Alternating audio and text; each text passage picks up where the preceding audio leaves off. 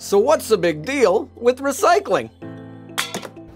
Well, John, recycling and composting help us protect our natural resources, reduce greenhouse gas emissions, and save energy. These efforts even help businesses and organizations save money and boost our local economy. First, let's talk economics. Recycling is big business in Minnesota.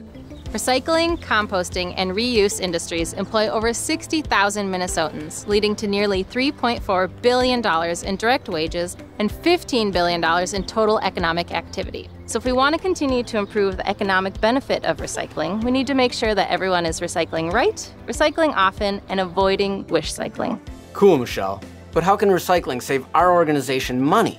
Well, trash is taxed at 17% by the state and up to an additional 53% by some counties. So getting recyclable and compostable materials out of the trash and into less expensive recycling and composting outlets often leads to significant cost savings. I'm glad that it saves money, but doesn't recycling help out in other ways? Yes, recycling and composting helps avoid many negative environmental impacts that come from manufacturing materials from their virgin state.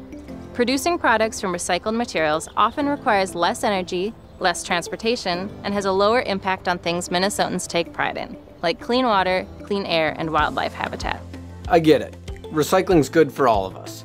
But I don't really know what I'm doing. Okay, let's start with the easy stuff, mixed recycling. We can put all our recyclable plastic and metal containers and recyclable paper products together in one bin. From here, these products will be sent off to a materials recovery facility, or a MRF, where they are sorted into unique material types and sold on commodities markets. Got it. We can put all that stuff together in one bin. But I'm confused about how to tell what's recyclable. Okay, well, let's take a look at plastics. In Minnesota, only rigid containers with the numbers 1, 2, or 5 on them can be recycled. Make sure to put the caps back on these containers and get out any leftover food or liquid like yogurt, peanut butter, or half-filled water bottles.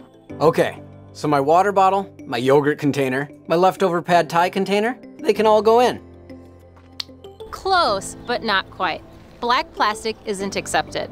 Since it can't be dyed into other colors, it doesn't have much value in the recycling world. Also, it's hard for optical sorters to see black plastic as it whizzes by on the conveyor belt. Okay, no black plastic.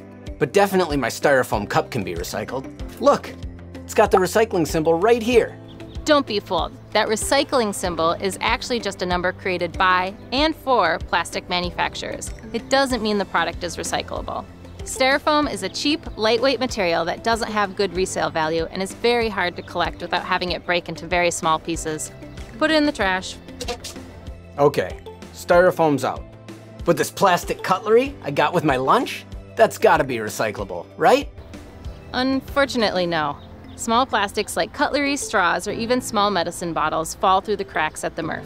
In order for a plastic container to be collected, it needs to be bigger than your fist, or it will wind up as trash.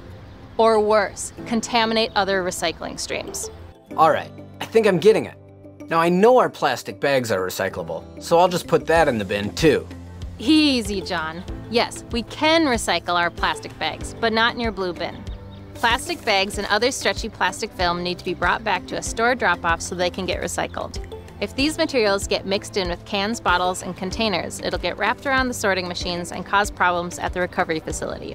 That could mean lost revenue and unsafe working conditions for recycling sorters. This also means that if you collect your recycling in a plastic bag, it needs to be emptied out of that bag before going into the recycling dumpster. All right, let's move on to the metals. I know aluminum cans are recyclable, so I'll just crush this thing and pop it in there. First of all, it's called soda. Second, you're correct. Aluminum is infinitely recyclable and has the best environmental and economic story of all the mixed recyclables. But don't crush it. The systems in place to separate aluminum work better if the can stays in its original shape. How about aluminum foil and trays? They've got to be recyclable too, right? In fact, they are. As long as it is clean from food and you loosely ball it up to give it a bit of shape, aluminum foil can be collected in the mixed recycling. But if there's a bunch of cheese from your lasagna or sour cream from your burrito, you're best off putting it in the trash so we can keep our recycling clean. Cartons and juice boxes? Sure, these will get recycled into new paper products. Just remove any straws. So then paper coffee cups are recyclable too, right? No. Unfortunately, the plastic liner that keeps the cup from leaking all over you also makes them hard to recycle. There are not currently markets for these. Put them in the trash along with the lid. The little paper sleeve can go in the recycling, though. Cartons, yes, but paper coffee cups, no. What about the rest of the paper that we generate?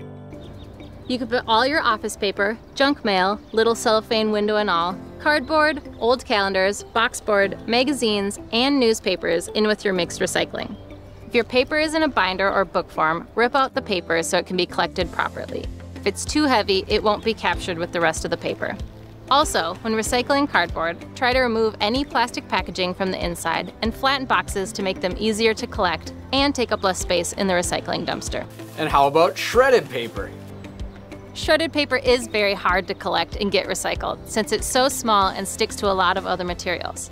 Make sure you're only shredding paper that needs to be shredded, and if possible, use an approved shredding service. If you're using a desk-side shredder, then it's best to just put the shredded material into the trash. All right, I think I understand what goes in the blue bin. Now what goes in the green bin? The green bin is the organics recycling bin, also known as composting.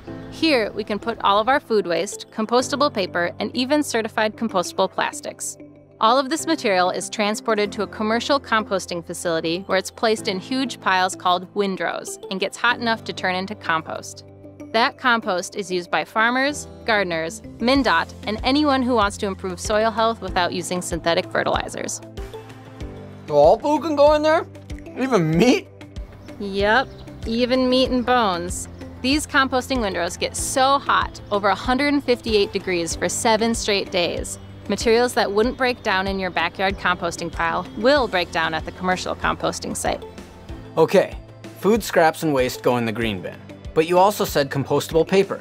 When is paper compostable versus recyclable? Compostable paper products are lower grade paper products, like paper towels, napkins, tissues, and paper egg cartons.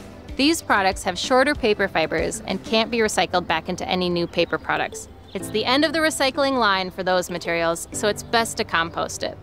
You can also compost dirty paper products that could have been recycled if they were clean. Things like greasy pizza boxes and standard paper coffee filters, along with the grounds, should go into the organics recycling. Wait. You also said there's compostable plastics. What are those? There are a bunch of certified compostable plastic products on the market now. There are cups, cutlery, straws, bowls, even wrappers and bags that are made from plant-based plastic and can be included in the green organics recycling bin. Just make sure to confirm that these products have a BPI logo on them. If you're ever in doubt, throw it out. Well, that was a lot of information. Where can I go if I have questions?